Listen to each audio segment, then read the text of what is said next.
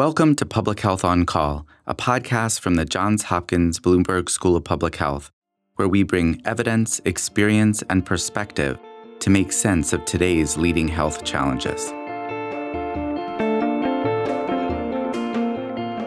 If you have questions or ideas for us, please send an email to publichealthquestion@jhu.edu. That's publichealthquestion@jhu.edu for future podcast episodes. This is Lindsay Smith-Rogers, producer of Public Health on Call. Today, an unlikely federal agency takes steps to address climate change. I'm talking about the Centers for Medicare and Medicare Services, the nation's trillion-dollar healthcare agency. Dr. Purva Rawal is the Chief Strategy Officer in the CMS Innovation Center. She joins Dr. Josh Sharfstein to talk about a new proposal that aims to engage a large number of U.S. hospitals in the work of reducing greenhouse gas emissions. Globally, healthcare is responsible for about twice the amount of these emissions as the aviation industry. Let's listen. Dr. Purva Rawal, thank you so much for joining me today on Public Health on Call to talk about efforts of the Innovation Center at the Centers for Medicare and Medicaid Services, CMS, efforts on climate. But before we get there, could you tell me a little bit about your role at the Innovation Center? Yeah, I'd be happy to. And Josh, I'll just start by thanking you for having me here today. I've really admired your leadership in public health for many years, so it's an honor. I also finished my graduate training at the Bloomberg School of Public Health and at the Kennedy Krieger Institute across the street. So that makes it especially exciting to contribute to your podcast. At the CMS Innovation Center, I am the Chief Strategy Officer, so I support our leadership team and our groups in implementing key parts of our strategic objectives, and I also lead our health equity work. Great. Well, that raises interesting question, which is, what are the strategic objectives of the Innovation Center? What's the overall goal of this part of the federal government? When we think about the CMS Innovation Center, think of us as the research and development or R&D component of CMS. If we go back to the beginning when the Innovation Center first started, it was created in the Affordable Care Act to test new ways to improve care for our beneficiaries in the Medicare and Medicaid programs, and to look at ways to lower costs for the program. So really moving our healthcare system away from one that pays for fee-for-service to one that's paying for value. And if we unpack the word value, it's some combination of quality or outcomes and costs. So we test new ways of paying for healthcare, and we do this by testing what we call value-based care models. They're time-limited tests that give us the opportunity to say, how can we test different ways of paying and caring, delivering care so that we're improving quality and outcomes. The ways that we're paying for healthcare, they can be based on what's good, hopefully, for a patient or a community. Is their health improving? Is the community's health improving?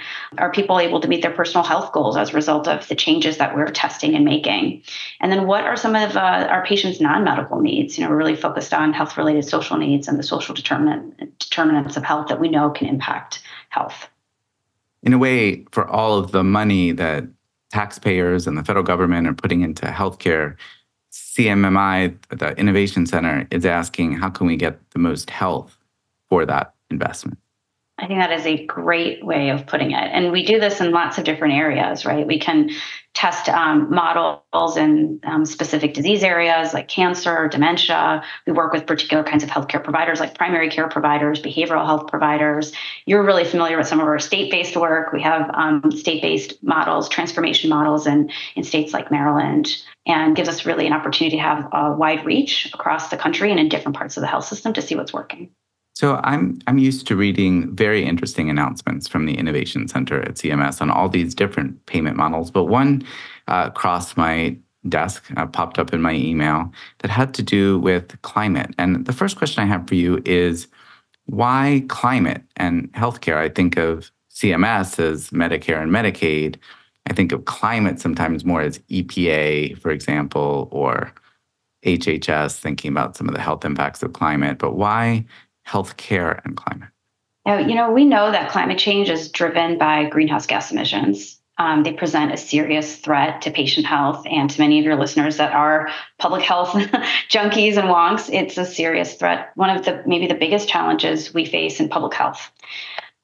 We also know that's especially harmful for our most disadvantaged or underserved populations, right? Children, older adults, low-income communities, they are bearing the brunt more of the brunt from pollution and the effects of climate change. In the U.S., this means, Medicare, which covers all of our seniors, and Medicaid, which covers many low-income Americans. They're also bearing the cost of caring for these impacts. And it's not just for care after extreme weather events, but increasing rates of chronic diseases like respiratory disease, cancer, stroke, heart disease. And climate change doesn't just hurt our underserved communities, it hurts them disproportionately, but it fundamentally hinders our ability as a health system to care for all of us. We saw just not that long ago how Hurricane Maria's impact on Puerto Rico disrupted access to critical medical supplies, things like saline. And I think we've recently come across a study that estimated that 1 in 12 hospitals in the world could totally or partially shut down due to extreme weather. So the link between climate change and the impact on the health system and the resilience of the health system is very clear. And then when we actually break down the health system, the health system is not only experiencing the effects of climate change, but then you break down its potential contribution to climate change, and then you start to see an opportunity emerge. Right. Yeah, and then we know that the U.S. healthcare sector contributes about 8.5% of total U.S. greenhouse gas emissions, and so we think, we believe that the health system plays an important role in not only building resilience, but in mitigating the impacts of climate change more broadly. So it's sort of a double reason why the Innovation Center is getting involved. The health consequences of climate change have this big impact on Medicare and Medicaid beneficiaries, on their health. But also because the healthcare system itself is contributing to the problem. Absolutely right. It's contributing to a problem that it then also has to take care of. So now enter the Innovation Center into this space. Tell me about the Decarbonization and Resiliency Initiative. Yeah, we are really excited. We just rolled out our new Decarbonization and Resilience Initiative. I'll give you a little bit of background on it, and then kind of happy to dive in where you think your listeners would be more interested. It's a voluntary reporting system that we've proposed. It's actually something that about 30% of hospitals are already doing by reporting their energy emissions data. And some are doing this because their states or localities require greenhouse gas reporting, like in California or in the city of St. Louis. However, this is the first time ever that the Department of Health and Human Services, or HHS, has proposed collecting these data from providers. I think it represents a really strong step forward in the federal government playing a role in tackling the health sector's carbon footprint, which I talked about just a few seconds ago. The benefit for those hospitals that want to voluntarily report this data will be to help them identify opportunities to improve their energy efficiency, help them identify ways to lower their own greenhouse gas emissions, and then to drive transformation within their hospitals and organizations that over time leads to more sustainable operations. So you're offering hospitals the opportunity to share their data, but also get some technical support in making a difference. Yeah, that's right. That's sort of so the first major component of the initiative is reporting, and then you just noted that the second major component is the development and rollout of technical assistance and learning system support for participants. So one of the things that we have in all of the value-based payment models that we test that I described early are learning systems that really give our participants the chance to learn from each other, problem solve together. And so we'll be leveraging our learning systems here as well. And could I ask you just to maybe make that concrete? Let's take one aspect of how a health system contributes to climate change, and how do you imagine that hospitals could get together through a learning system to tackle that? Yeah, so I'll give you, one example. I'll go back to the reporting. There are 4 key data types that we're going to be using as part of we're proposing to use as part of the reporting system. So one is organizational. How does an organization set goals for decarbonization? And then how do they actually implement a decarbonization plan? So are they set up as an organization to do this? So that's just one example where you might talk to other hospitals that are also part of this initiative and find out what are the organizational structures that they've set up. Who are the champions within an organization that they've identified to help? How are they setting realistic goals and executing on them? Another example is Scope 1 transportation emissions. These are very direct emissions. So, there's going to be reporting and tracking of, let's say you're a hospital and you have vehicles.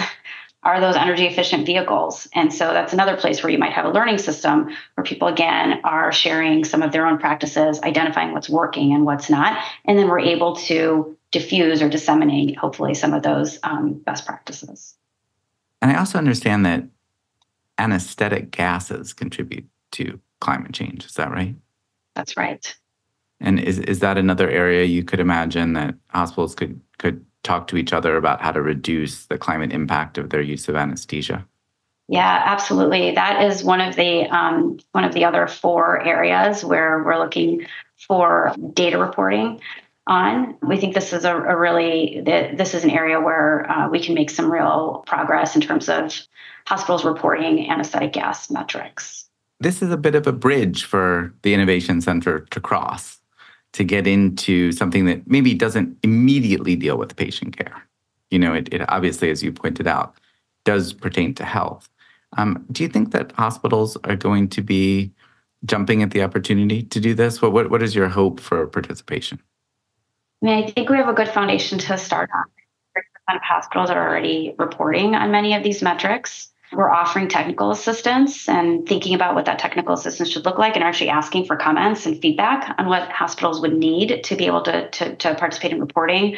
So, for instance, there were a number of resources that were included in the Inflation Reduction Act, or the IRAs, many of you may have heard of, to undertake decarbonization activities. So we're going to be linking and using that as part of our TA. How do you use the resources already out there?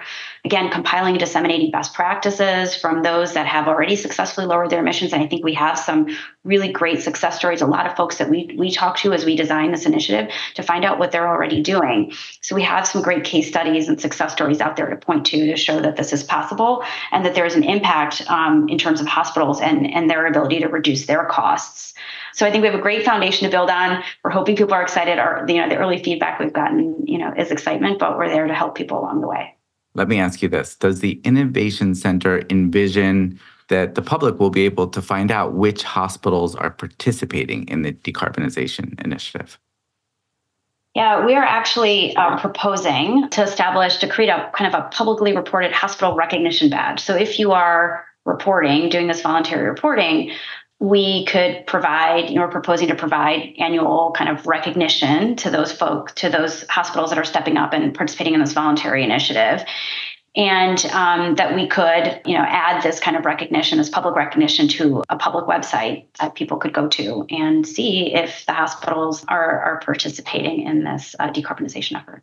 That's great. So in theory, people could find out whether their hospital is participating. And if they're not participating, they could say, hey, do you know about this program? We would love that.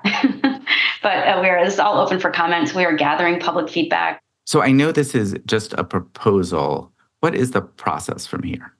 Yeah, so we have a public comment gathering process. And so we have this proposal out for public comment. We gather all those comments, we read them, we really do, look through them, and then release a public final kind of proposal or rule, as we call it. So, be looking for that later this summer or early fall. And then hopefully some of these pieces will be final. But that public input and comment is really important when we're proposing something new. And we're excited to hear what the public has to say. Well, Dr. Rawal, thank you so much for coming to Public Health on Call and explaining this very interesting and important initiative from the Innovation Center at CMS. Thanks for the opportunity.